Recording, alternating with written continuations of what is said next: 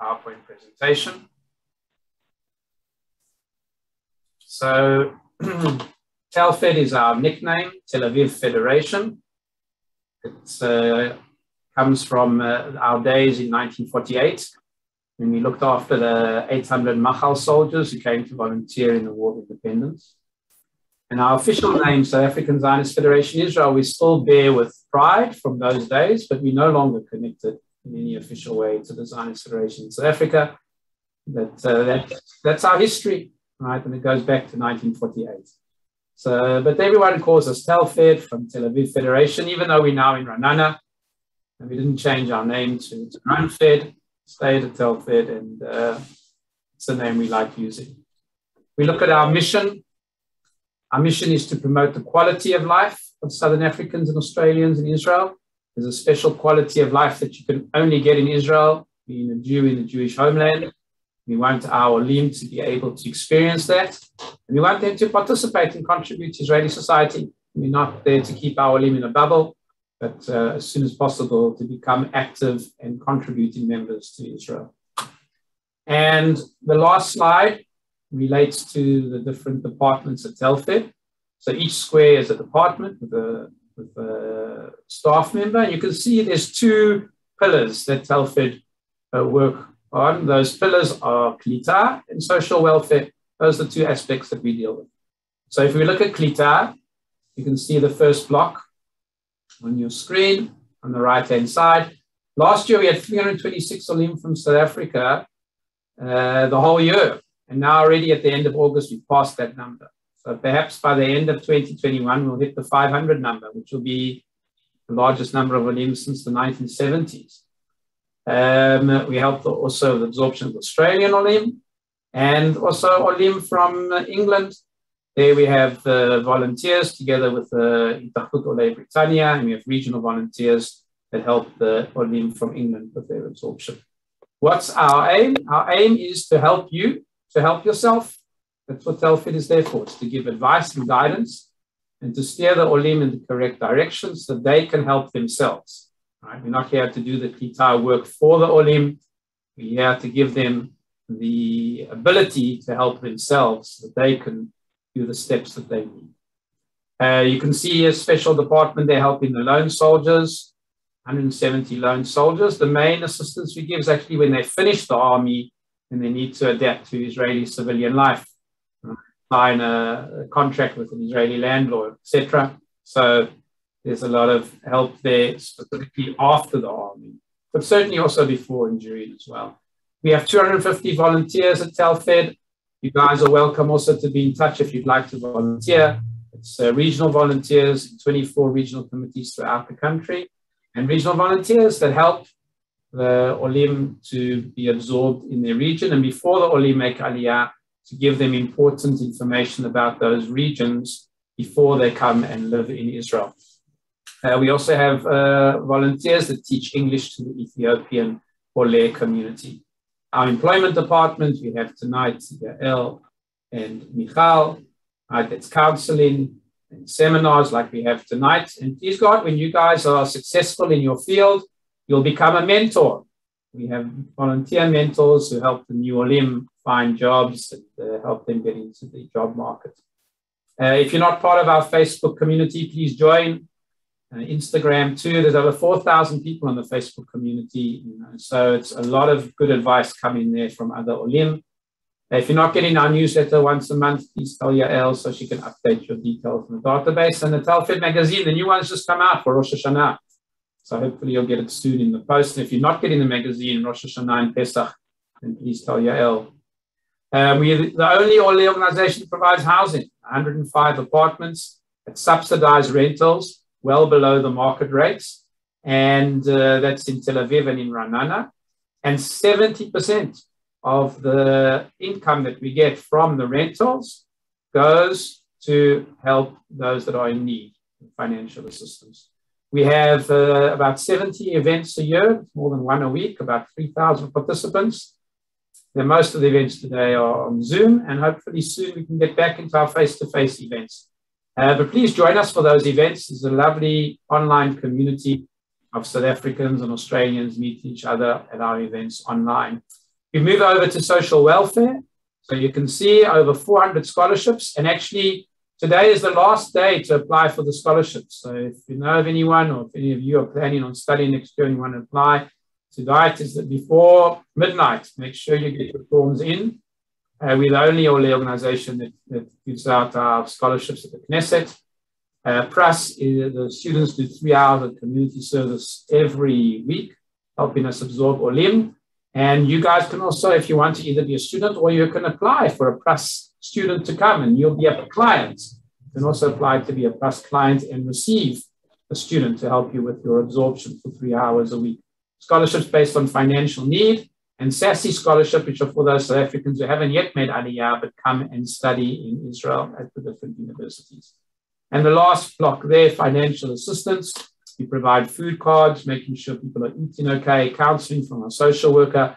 450 people every month receive financial assistance from Telfed. As I said, a lot of the money from that comes from the rentals paid in our building. And we hope to get people off those lists as quickly as possible and back into the workforce. So that is Telfed in a nutshell. I would like to point out that tomorrow, the 1st of September and the 2nd, we're having an online fundraiser. We aim to raise 1 million shekels, and it's to help this big influx of Olim that are coming. And already we have 500,000 shekels there from matched funds. It means every shekel that's donated will be matched. So if you donate tomorrow or the next day, whatever you donate will be doubled. So if you want to give a donation to, as you know, a good organization, helping South African and Australian Olim, tomorrow and the next day will be a good day to do so because your donation will be doubled. So thank you very much. And I want to thank once again Yael and Michal and our contributors to this evening's webinar. And hopefully have a fruitful time together. And good luck to you all in getting your dream job in Israel. Once you do, please let Yael or Michal know so we know of your great achievements. Toda Rabba, Shana Tova, a good new year, a new year of good employment and good health for you all. Shalom v'toda. Thank you very much, Doron. So I'd like to start the evening. Welcome all of you who have joined us for our webinar on content writing. I would like to hand over the baton to Michal Merten, our career counselor. I'm sure all of you have met Michal at quite a few webinars that she has given in the last year or so. We have with us 2 guests today, 2 content writers, Ilana Shap and Eloise Humel.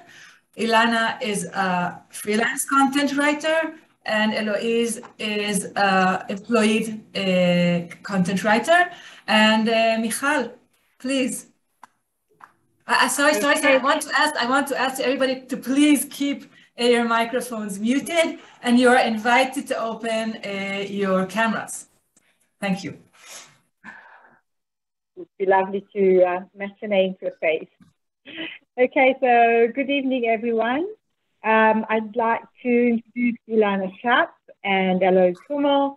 Ilana grew up in Cape Town, South Africa. She made Aliyah in 1991, shortly after completing a master's degree in international newspaper journalism at City University, London. For the next 20 years, she worked as a journalist and editor at newspapers and publications in Israel and abroad. And she switched to content writing 4 years ago and freelances for high-tech startups in diverse fields. These range from medical devices to agri-tech, AI, and smart plumbing. And she's excited and proud to be part of marketing cutting-edge Israeli technology innovation to the world. Ilana, would you like to say a few more words before we continue? Is this my presentation now? Is that what you mean? Okay. So chances are, if you're a native English speaker, when you arrive in Israel and you tell people you want to change your profession or find a job, They'll say to you, why don't you become a content writer? And I understand why people would say this, because if you look at the job pages on Facebook, every third job offered is for a content writing position. So the jobs are out there. And also, if you look at fields, well, I came from journalism. I decided to quit after I was asked to write a column on street style for the Jerusalem Post, and my photographer and I were paid the princely sum of 800 shekels, which we had to divide between the two of us. And I realized that this was now kind of embarrassing. And so together with the fact that these content writing jobs were advertised, I knew that they were going to be better paid than journalism for sure. So the question is, how do you become a content writer if you haven't studied marketing and communications at university, which I wish I could have done, but that isn't the case at this age. And so the first thing that I would do is do a course in, content writing is marketing writing, really. And I would do a course on Udemy or one of these online platforms where you can learn what a content writer does, which is what I did. And also look up marketing blog writers like Neil Patel, who can give you so much background and inspiration and understanding of marketing. So I had writing ability, but I had absolutely zero background in marketing. And also my writing ability was for journalistic pieces. It wasn't marketing writing. Marketing writing, they always say, remember the word KISS, keep it short and sweet. So you've got to be very succinct and you've got to get your message across, because there is so much content out there, and you want to get your audience to go down the marketing funnel. You want to get them either to buy something or to sign up for something. And you have to really understand marketing so that you can write content correctly. And the next thing you need to do is how you get your marketing portfolio, because when you apply for these jobs that are advertised on Facebook, you're going to have to send them some writing samples, normally 2 or 3. Now, I do know someone who sent in her blog on her Aliyah experience to a company, and she got an in-house position based on this blog. But obviously it's preferable if you have marketing writing samples. Sometimes companies ask you to do a writing sample, and on one hand, they can exploit you because they can use what you've written and without paying you. On the other hand, you might have a nice sample piece that you could then put in your portfolio. So you have to have a portfolio. The next step is get your LinkedIn profile up and running as a content writer. And what you really have to emphasize is that you're a native English speaker. The next point is to decide whether you want to be freelance or like me, or in-house like Eloise. And basically the difficulty here with being a freelance writer, especially somebody who's starting out, is that you get assigned some work and then you've got no one to bounce ideas off. You're basically on your own. And this is where the great Google comes in, because you can basically Google and research anything. The first time I was asked to write an executive summary, I had no idea what an executive summary was. So I Googled it. Likewise for a white paper. no idea what a white paper was. It's a fairly long article. So I just Googled it and stumbled along. The next question I guess a lot of you have is, can I support myself being a freelancer?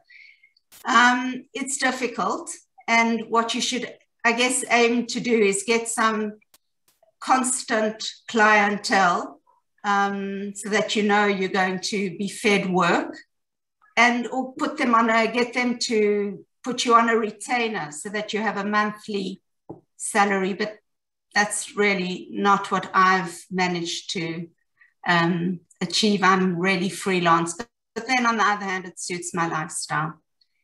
And how much time, Michal? We actually wanted to, I thought you were just going to present yourself and then we'll go on to the questions. Oh, no, that's my presentation. So should we let maybe Eloise I'll introduce her and then we'll go into the questions and then see if you want to add anything else. Is that all right? Yeah, fine. Okay, thank you. So I'd like to introduce Eloise. Eloise was born in South Africa and studied law at UCT.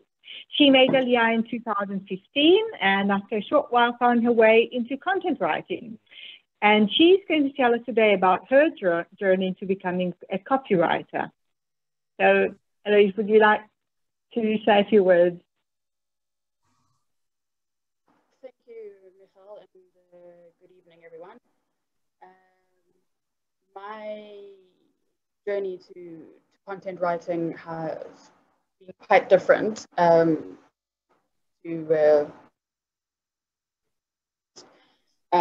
I actually had no intentions of becoming a content writer. As Michal, I came from a legal background, and ironically, while working in a law firm, I found that the aspect of the job I enjoyed most was writing contracts and affidavits. And when we made Aliyah, I was advised that if I wanted to practice law in Israel, I would need to study for an additional 3 years, and all in very high-level legal Hebrew, which was more than enough to make me decide there was no way I was going to do that. My very first job, full-time employed job in Israel was at the Technion in Haifa as the admissions coordinator for the international students. In other words, non-Israeli students who were coming from overseas to study in Israel. And being the only native English speaker in the office at the time, a lot of things that needed to be done for the students that had nothing really to do with the admissions process started falling to me. Things like keeping the Facebook page updated, the website updated, sending out email blasts about upcoming events, whatever might be happening on campus, all in English. And I found the more I did it, the more I really enjoyed it. And my whole career in terms of content writing just completely snowballed, should I say, from there, in a good way. I had no professional training in content writing. At the time, I had no professional certification or education in content writing or related fields. Most of what I know almost 7 years down the line is what I've learned on the job in various jobs. For me, I think a huge part of the journey was having an open mind and a level of adaptability with regards to the job market. I didn't come to Israel on Aliyah with any serious expectations about what my career would be. I kind of just rolled with it, for lack of a better description. And that worked in my favor tremendously. And I've been very happy to learn on the job and the various jobs that I've been fortunate enough to have. And yeah, so that's been my journey in a very nice little nutshell up until now. So yeah, thank you. Thanks. Can you talk a little bit about what your day-to-day is like? What does a day in the life of a content writer like yourself who works as an in-house content writer for a high-tech company look like? Sure. So I've worked in various environments. A high-tech company that I was at previously was a very corporate environment, and the expectations were extremely high. I produced on average 2,000 words a day, and it was all highly researched topics for publication, mainly in international publications. At the time, the company was publishing in Wall Street Journal and Mail and Guardian and Forbes. So it was, the pressure was extremely high. The expectations were extremely high. In the morning, I would open up my email and I would have a brief about the topic, the requirements, for what publication it was, so that I knew how to adjust my language, so to speak, or my target audience. And then I would have to do a fair amount of research to back up what I was writing. It was often on things I'd never written about before. The expectation was just, here's your topic, educate yourself, write about it. The company I'm at now manages over 35 websites, all mainly with an American audience, covering a range of topics. Luckily, while there's a huge amount of work to do, we don't work with deadlines, which is great. And most of us work from home, which is another thing that's great. We have that flexibility. We work with what is known as a CMS, or a content management system. So all content writers have access to it. They can see what their list of upcoming tasks are, as well as everybody else's, and exchange ideas virtually that way, and communicate virtually that way. And again, I'll get a topic, and it's far more relaxed. The whole approach with this company is a lot more relaxed. It's all online publications, so it's more like having a virtual conversation with someone. The language is more friendly and it's not so formal. So yeah, that's basically what my day looks like now, and what my days have looked like in the past. I have to say, I like the structure. I like the structure. I think I'm the kind of person that needs the structure. Yeah. Okay, thank you. Ilana, it must be different for you. Eloise was talking about communicating with others and sharing ideas. As a freelancer, you're much more on your own. So what does a day-to-day look like for you? Well, it means responding to requests from LinkedIn to connect with me, job offers. I normally get on average, can be 3 or 4 job offers a week through LinkedIn. They might not all pan out, but LinkedIn has been a big source of work for me. So it's dealing with that, sending off samples or quotes take up a lot of my time. Each project I have to negotiate the rates and decide how I'm going to charge them. And then once a piece of content goes off, then I wait for you've got to have no ego, and often CEOs are going to come in and change everything around, and so work with reviews. When I do a quote, I only give them a limited amount of reviewing that I'm going to do, say 3 reviews. Otherwise, you can be exploited and it can go on forever. And then also, so that's what I do basically. Follow up new work and deal with writing that I have to do. And it ebbs and flows. Israel works according to the Chagim and the holidays, and it's not constant. right? So you have to constantly market yourself. Less so. I've been quite lucky that I've had some clients that I've had for, say, 3 or 4 years.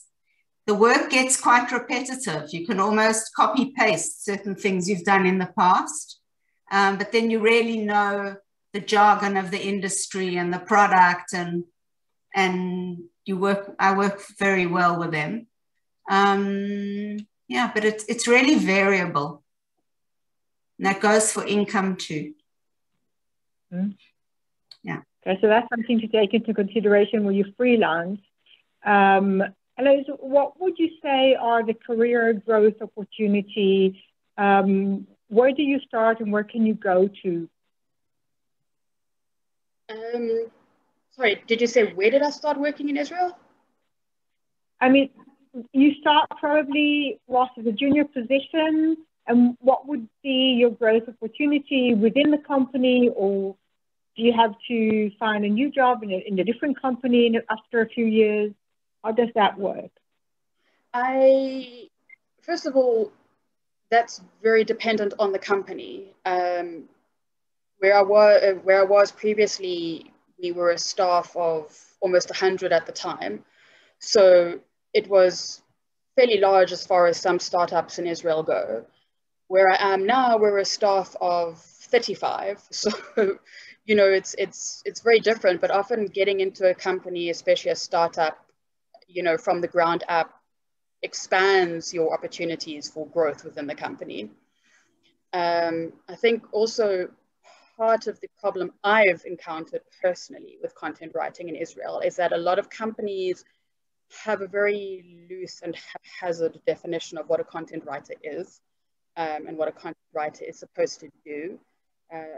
Some companies have expectations of their content writers also being able to manipulate graphics, create graphics, you know, have a working knowledge of Photoshop, etc., etc. Other companies just want good, solid English text, and they have graphic designers that handle the rest. So it's really difficult to answer with any specificity because of the nature of how diverse companies in Israel are.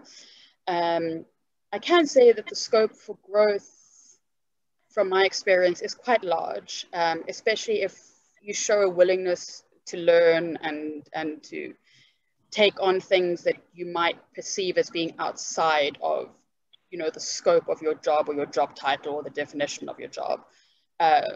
As a result, I've learned a lot on the job. I've learned a lot about graphics. I'm very good with graphics now. I've learned how to use multiple different kinds of content management systems, social media management systems, all things that have stood me in very good stead for my future career in Israel.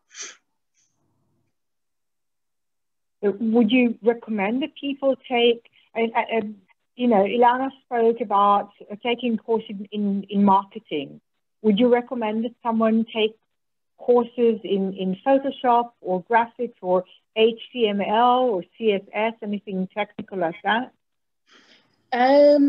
Graphics, perhaps. I've noticed more and more of a trend in terms of the jobs I've seen advertised in high-tech companies in Israel, that part of the listed requirements for a content writer or a content creator is a working knowledge of graphics.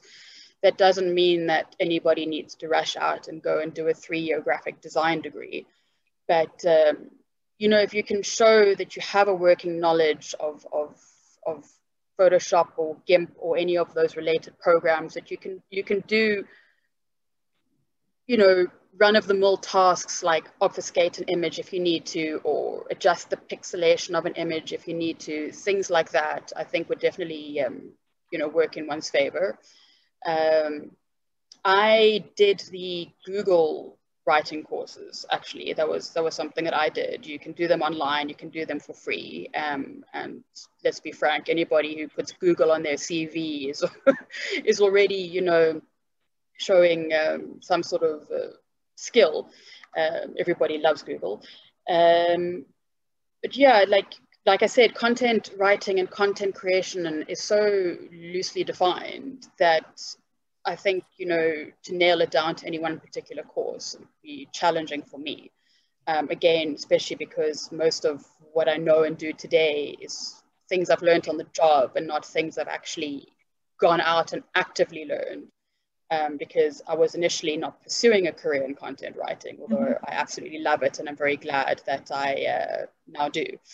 And Udemy, like Ilana said, Udemy is amazing. The wealth of courses you can get on Udemy for really next to nothing price-wise is phenomenal. And the Israeli high-tech companies seem to love Udemy. So that's always a very good option.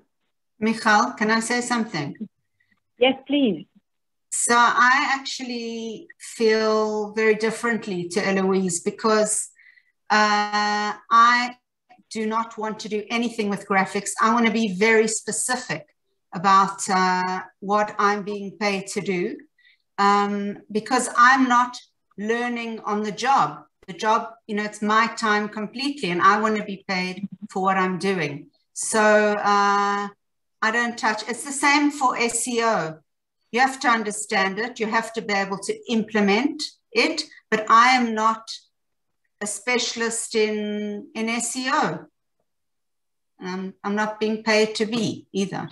So that's, I think as a freelancer, your contract with a company has to be very clear. Yes, I think it's also easier for a freelancer to be very specific. This is what absolutely I do, what I do not do. Well, and in high-tech, especially in smaller companies, and that has been my personal experience, especially in the startups, you do everything. You're expected to do much more than when you come from the outside as an external specialist or professional. Is that your experience as well? Yeah. The problem is I work for startups, and then when they get established, then they want the in-house team. So I lose my job.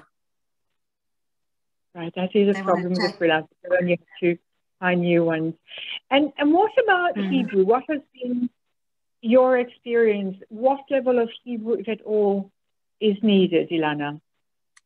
I speak Hebrew fluently, and I've worked in Hebrew as a journalist to interview, etc. But I can safely say you don't need any Hebrew as a freelance.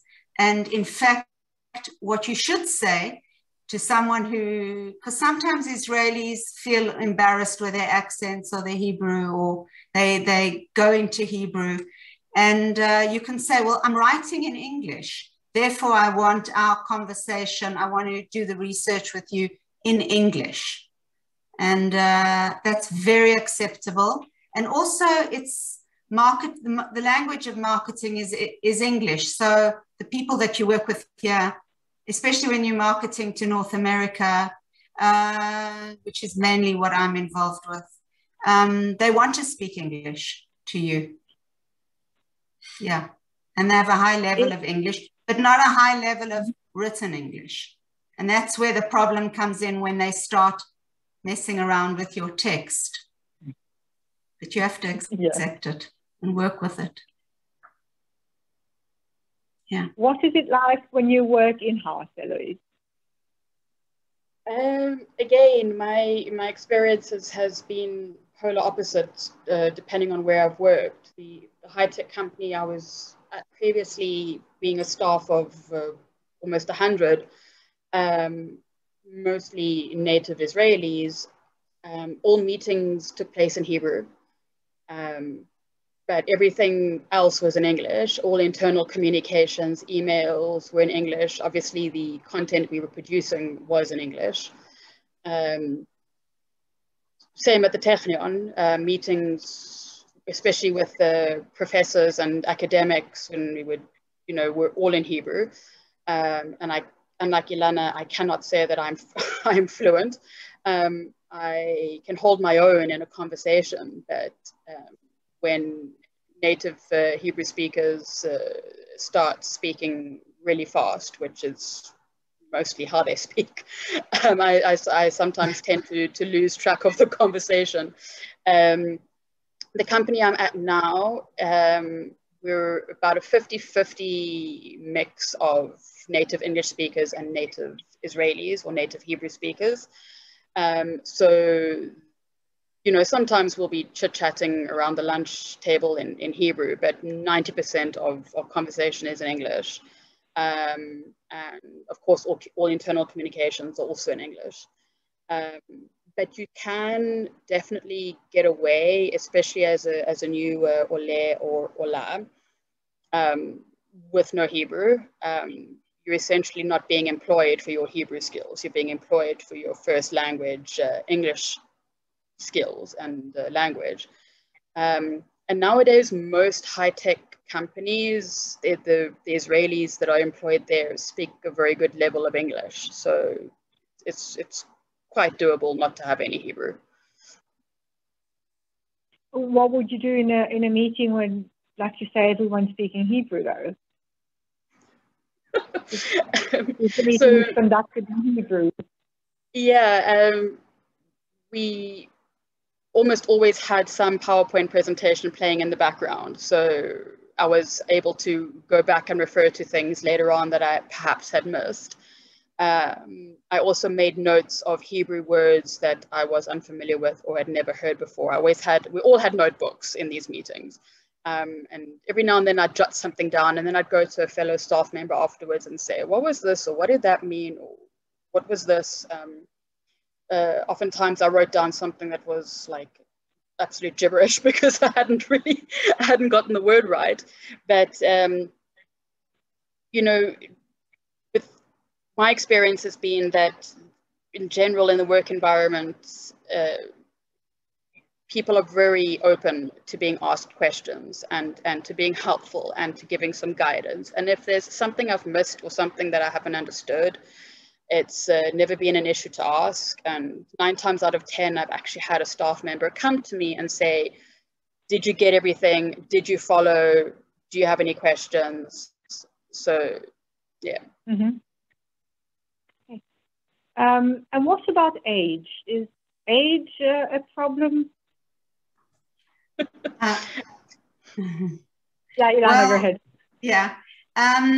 That's another positive about being a freelance. Sometimes I've dabbled with the idea of being in-house, and I've gone to interviews, and I've never really felt comfortable in those environments. Normally, and it's the kind of environment where your Tel Avivi is bringing their dog to work, and there's a cereal machine, and you know, it's very young, 20, 30-ish, and that's not for me.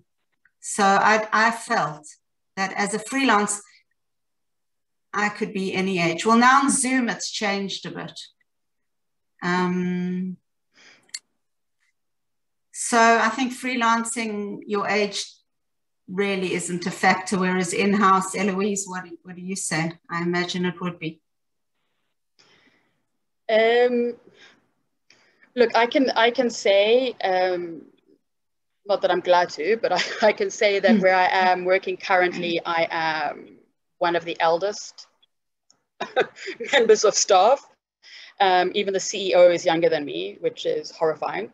But people often usually peg my age a fair bit younger than I actually am, which I always joke with people. I hope is a reflection of my good looks and not my maturity level. But I find, you know, the environment is definitely much younger and much, you know, more hipster-like in the office I'm working in at the moment. But I've never had an experience to date, and I hope I never will, where age has played a part in my ability to get a job or not get a job. I think it's more, for me anyway, it is boiled down more to experience. When you make Aliyah, and again, this is just my personal experience, you know, you're pretty much wiping the slate clean. Whatever you've done in the past to build your career, or whatever career you've established, or whatever work experience you have, as phenomenal as it may be, is almost irrelevant, because, you know, the Israeli job market just doesn't work that way. They want to know what you've done in Israel and what you can show here. And like Ilana mentioned earlier, your portfolio, and show me what you've done, and show me and show me and show me. So yeah, age. No, I think age very much in today's world is more a state of mind. And if you know, are willing to be a little bit flexible and try something new, then I think you can work anywhere. Okay, thank you.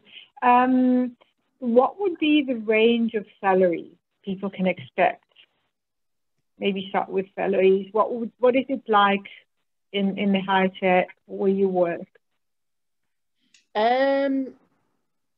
Full-time content writers earn between 15 to 20,000 shekels plus a month. Again, it very much depends on the company you're working for. It is, as Ilana pointed out earlier, a very sought after job at the moment. There are a lot of companies looking for content writers. I've been approached several times on LinkedIn by other companies that have stumbled across my profile and, you know, wanted to engage with me. Fortunately, I'm very happy where I am right now. So unless they offered me the sun, moon, and stars, I wouldn't really move at this point. But yeah, you're looking at about 15 to 20,000 shekels a month starting. Bearing in mind that with that comes the expectation of a minimum 9-hour workday. So while I have the flexibility of working from home, and I don't have to work 9 hours straight, I do have to work 9 hours a day. How is it in freelancing, Ilana? That must be a challenge to get money in. Yeah. Well, actually, it's interesting because there are groups on Facebook for freelance writers in Israel. And one of the most common questions is, what can I ask? You know, how should I quote for this and this and this work? And nobody really wants to say, which is frustrating. They don't want to tell you. Well, I can tell you that someone who's starting out should probably charge 150 shekels per hour of their work, or that's a kind of starting rate, and it can go up depending on your experience. That's a kind of base. Or you can charge per word. So I normally charge, well, depends what it is. Can be 500 shekels for 500 words. Yeah, it's not easy to know what to quote, but is what it is. It's better than journalism. Is it? Oh, 1,000 times. Yeah.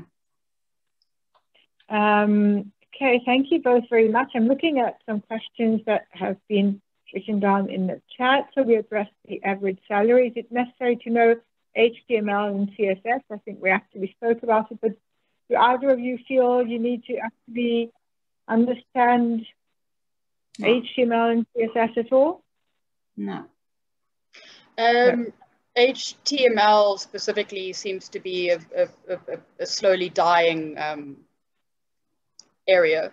My experience personally has been that most high-tech companies today work with content management systems. In a lot of cases, they're proprietary, meaning they've been built in-house by developers employed by the high-tech company. And they are tailored to what that company is doing. So where I am now, for example, we work with various CMSs, depending on what website I'm writing for on any particular day, but everything is already set on the CMS. So I don't need to fiddle with formatting or codes or any nonsense like that. I just open the CMS, I type in my text, I save it, and you know, the genius qualities that the developers have given to it does everything else. And it's a fantastic way to work. And I have found, should I say, that most companies in Israel are using this now. So, you know, it's something you, as an in-house writer, you most often learn on the job, because every company is using its own range of CMSs, but they are extremely user-friendly, and you do not need to know HTML. Okay. What examples of CMS, which is best? If there's any specific one, you're saying basically each company has their own. So, I mean, Ilana, how do you work? Do you just send text? Or? No, Word. Just in Word. Yeah. Mm-hmm. Okay. If you're 60 and starting out, definitely a challenge. I'm not sure if this is a question or a statement. Do either of you want to comment on that? Depends on what background is this person coming from? Okay. If they have any experience or background with marketing writing, it would be easier than if they were just starting out with no background whatsoever. Is that what you're saying? Probably, yeah. Well, they'd have to, you know, brush up on do one of these courses, see how it goes from there. Okay. I think the problem is probably they should freelance. Probably freelancing would be easier for them. Much, yeah, I would have to agree. There's also a question, can Eloise perhaps give our CVs to her HR? With pleasure. Send them to me. I will hand them over. I make no promises, but no problem. Once you do your LinkedIn profile, a lot of HR companies will be in touch with you. That's absolutely an excellent tip. In Israel, companies hire using LinkedIn and social media in general. So a LinkedIn profile, a good one, is always a very good idea. If you need any help with that, I actually conducted a 2-part webinar on LinkedIn, how to build your LinkedIn profile. We're happy to send you the recording of that 2-part webinar. And if you need any additional assistance after that, I'm happy to meet with you one-on-one on Zoom and help with that. So that's an excellent tip. Thank you, Ilana. Yeah. I just want to say that Michal helped get one of my first clients, and also taught me. I attended the LinkedIn, it was in person, the LinkedIn seminar, and it was very useful. And Michal helped me with my CV. CV is an interesting point. Didn't you have something to say about CVs, Eloise? That were different? Yeah. Yes. Well, yeah. The one thing I've noticed, well, that struck me as very odd from the day I arrived in Israel, is that companies typically have the expectation of a 1-page CV, which was an absolute first for me, and trying to condense everything I felt potential employers needed to know about me and my employment history into 1 page seemed completely impossible. I ended up actually, which is horrible to admit as a content writer, but I will say it, I ended up actually paying someone, a professional in Israel, to help me with my CV, because I just could not get my head around how to take everything I'd done and put it onto 1 page. For me, that was a very worthwhile investment, and not a very expensive one, but it definitely helped me. So just be prepared if you are going to look for a full-time job. You're going to need to somehow get your CV onto 1 page. And a freelance job. No, you send in your CV. Correct. Well, nowadays you don't need to pay to have your CV improved. Yael and I will help you with that as well. And there is one final question that we'll take is, can you do content writing for an Israeli companies virtually from South Africa until you managed to make Aliyah?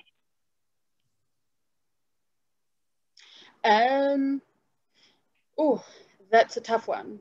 I would be leaning towards saying generally no, for several reasons. One, the Israeli market as a whole, Israeli job market, sorry, as a whole is extremely competitive. And most companies have several interview stages before you're actually hired. And I can't say I know of any offhand that would hire someone virtually. They would, want to meet you and assess your personality and all sorts of things like that to see if you fit the environment of the company you'll be working for. And that's a very hard thing to establish virtually. So unless you already know someone and maybe have a connection, I think that could be difficult. Ilana, would you say it would be easier if you were freelancing from overseas?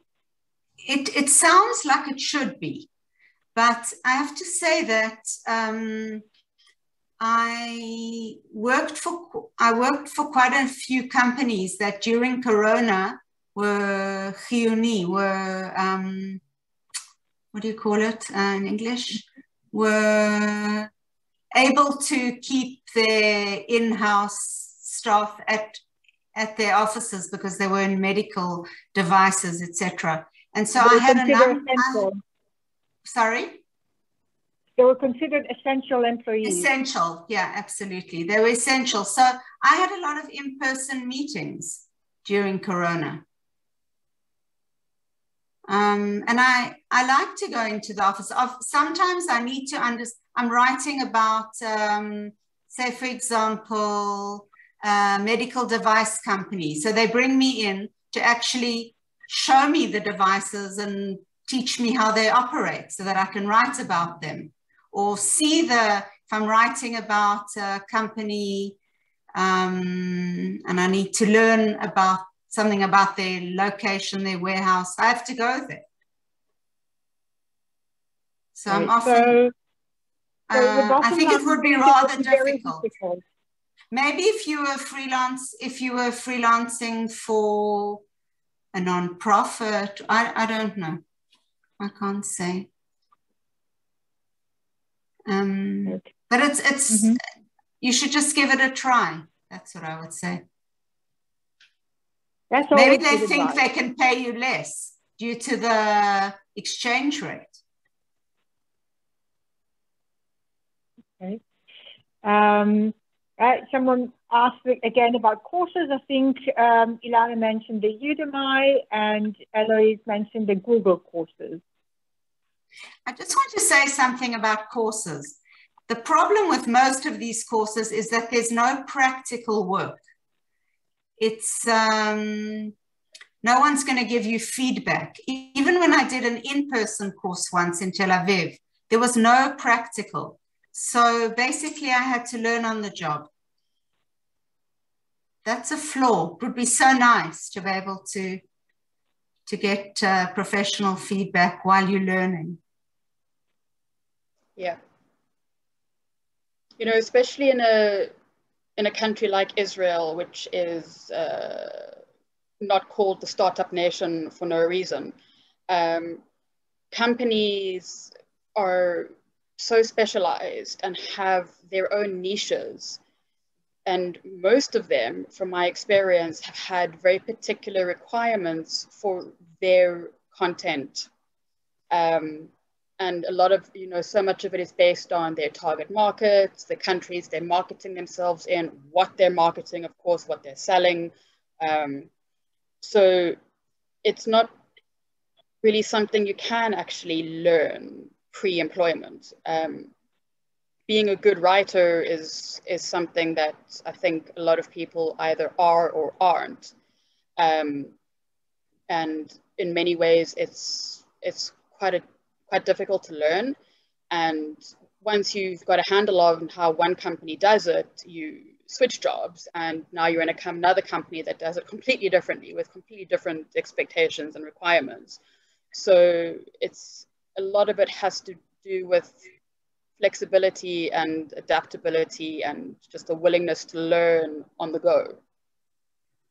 Now, when you're writing for the North American market, you have to write in Americanese. You have to change the lingo. I learned a lot of words, actually. Yeah. The whole new vocabulary. Yes. Different. Okay. Okay, we'll take I just want to say what's something fun. What I love to see is my work translated into other languages, like Vietnamese or Russian, and sometimes even Hebrew. They'll use the English content for the translation. It's very rewarding. Okay. There's one more question that we'll take. Was a law background at all especially appreciated, Louise? I can't say lawyers generally seem to have very good reputations, both in Israel and in South Africa. I think what it did show is that I had, a brain, and had an education, and I could write. I have in certain circumstances been asked for a legal opinion on something that's been written, or an aspect of something that's been written in one of the companies I've worked in here in Israel. But overall, Israeli law and South African law are so vastly different that, there is no similarities at all. So no, not really, other than from the ability to write contracts. I think if someone's got a profession, then they could direct their job search to startups in that field. Like if it's agri-tech, or it's food tech, or I saw somebody's a social worker. Perhaps you could do social media for a non-profit. Use your background to your advantage. You're a native English speaker and you have a background in a certain area. So you have something to offer startups in your particular field. That's very good advice. Thank you. Yeah, so that was very interesting for both of you. Thank you very much. We are rounding up our hour-long webinar. We will be sending out the emails of both Louise and Ilana, and you'll be able to ask them the questions directly. We are also recording this webinar, so anyone who missed the beginning or the middle or whatever, in a few days we'll be able to send it out. Please be in touch with us regarding any issues that, what Michal mentioned, LinkedIn, CV, these are things that we can definitely help you for free if you want to upgrade or sort of retarget them. Thank you very much for being with us. Wishing you all a good night, both in South Africa and in Israel, and hope to be in touch with you soon. Thank you, Aloise and Ilana. It was really, really interesting. Thank you very much. Welcome. Thank you. Bye-bye. Okay. Shana tova, everyone. Shana tova. Shana tova. Shana tova. Shana tova.